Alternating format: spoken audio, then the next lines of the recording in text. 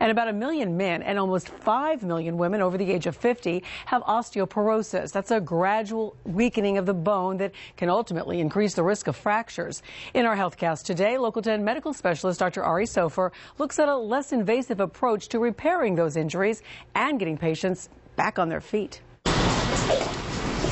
Toby Levy has lived with osteoporosis for over 20 years. The condition so weakened her bones, over time she suffered a sudden fracture in her lower back. They wanted me to go for surgery, and at my stage of the game, I didn't want to go for surgery. Elderly patients like Toby are at higher risk for compression fracture, where the bone can no longer support the weight of their body, or an injury from a minor fall becomes a major problem. This can be extremely detrimental for their functionality, if you will. So the quicker you can fix something with the less invasive techniques allows them to resume their normal lives.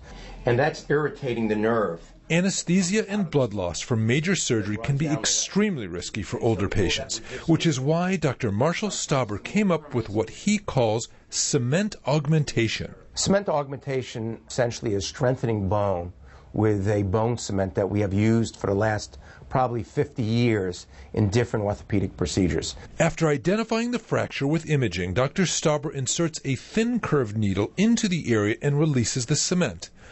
Only topical numbing and local anesthesia are necessary. Generally speaking, the patients come in 7 o'clock to the office. By 10 o'clock, they're going home. Cement augmentation made a world of difference for Toby. Oh my God. I mean, you can't believe. It's really, now I'm walking and I have no pain.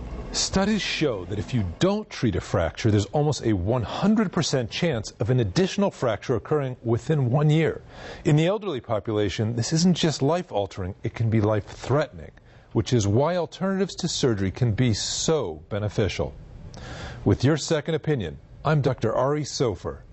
And one more note, following treatment, patients are given medications to help stimulate the production of brand new bone and decrease the amount of bone destruction. Victor?